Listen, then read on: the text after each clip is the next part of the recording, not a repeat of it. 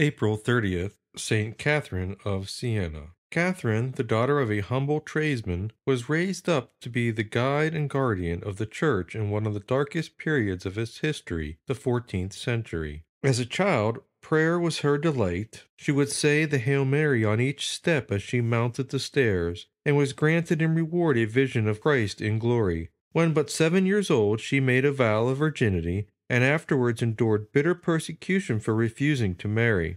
Our Lord gave her his heart in exchange for hers, communicated her with his own hands, and stamped on her body the print of his wounds. At the age of 15, she entered the Third Order of St. Dominic, but continued to reside in her father's shop, where she united a life of active charity with the prayer of a contemplative saint.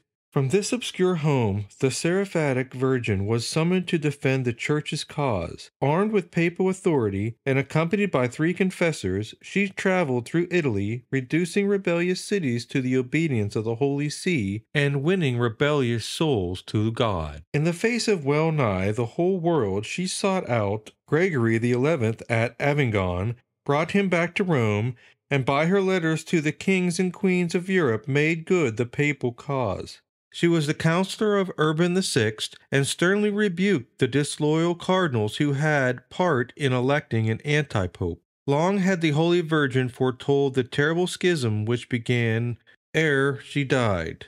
Day and night she wept and prayed for unity and peace, but the devil excited the Roman people against the pope so that some sought the life of Christ's vicar. With intense earnestness did St. Catherine beg our Lord to prevent this enormous crime. In spirit, she saw the whole city full of demons tempting the people to resist and even slay the Pope. The seditious temper was subdued by Catherine's prayers, but the devils vented their malice by scourging the saint herself, who gladly endured all for God and his Church. She died at Rome in the year 1380 at the age of 33. The Seraphic Saint Catherine willingly sacrificed the delights of contemplation to labor for the Church and the Apostolic See. How deeply do the troubles of the Church and the consequent loss of souls afflict us? How often do we pray for the Church?